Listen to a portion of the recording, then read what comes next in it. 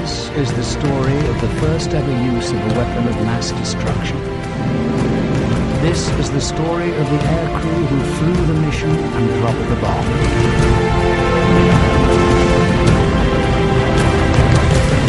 And it's the story of the people of Hiroshima who were the first ever victims of a nuclear attack.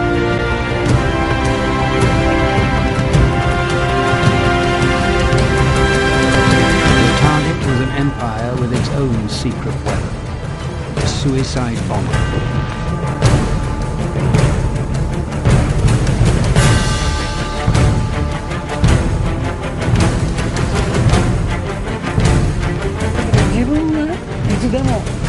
I trained myself that I could die at any time. We've got Niigata, Kokura, Nagasaki, and Hiroshima.